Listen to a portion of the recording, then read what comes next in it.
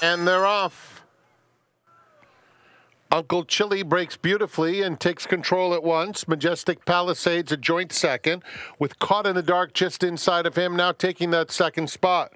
Blackbeard's Ghost is next, and Proud Racer is way back there, very green and far, far behind in his debut. It's Uncle Chili passing the half-mile pole shortly, joined by Blackbeard's Ghost.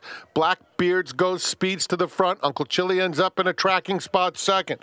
Then Caught in the Dark third. Majestic Palisades is fourth. Pretty hard-ridden at this stage. 3 lengths off the lead, and a gap of 6. Proud Racer is getting underway. Less than 3/8 of a mile to go.